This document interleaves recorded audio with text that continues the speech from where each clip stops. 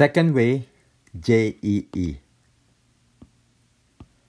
First, we are going to push this into dx. You get integral of tangent cube x d tangent x. The derivative of tangent x is derivative of this is sec square x dx. Now this is a simple integral.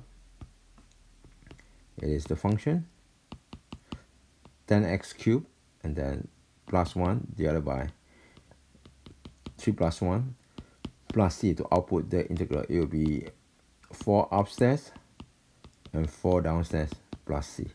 Done. Thank you for watching. Hope video is informative, helpful. Before you go, make sure to subscribe, share, comment, and don't forget to hit or smash the like button.